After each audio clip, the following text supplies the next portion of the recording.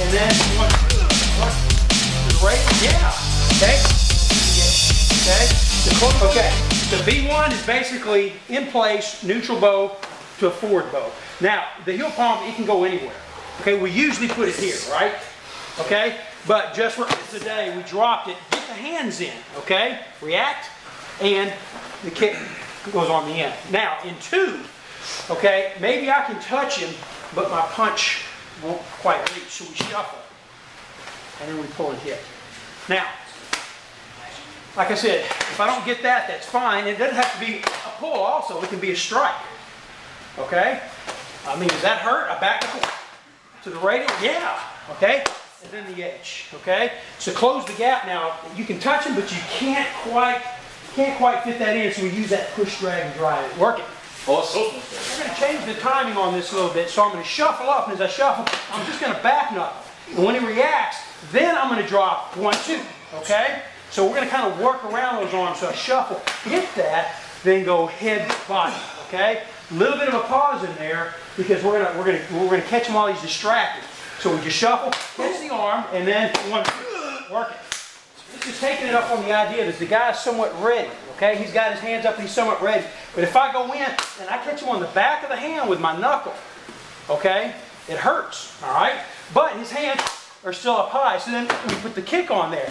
That brings him down, and then the punch, heel palm, so we can rearrange it that way.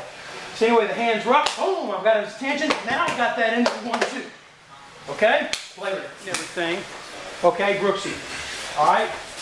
Practice it, you know, you get up and see if you can get that in there before he has a chance to move it, okay? So you make the move, and if I predict it, he's going to see it, but if I want to go from point of origin, I can get it in there.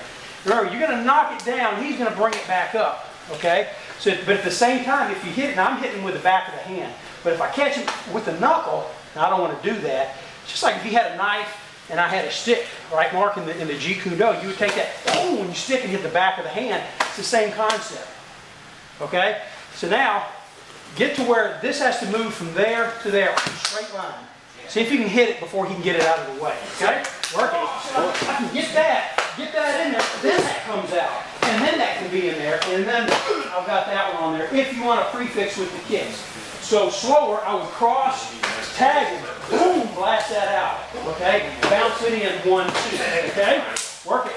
Let's say I want to go for like a B2, and I move that, and it doesn't miss. I go here, he backs up and he blocks it, okay? Then the hands are up. It sets up B5 for you. So B5 is a good follow-up for a B1 or a B2 that has failed, okay? So let's just say I go in to get a B2 and it doesn't work, then go right back in with B5 again, which is a step through because you've distracted, okay? That's what we're going to get into in a lot of these advances is some of these distractions. So whatever it takes to get his hands up, and now I got that, okay?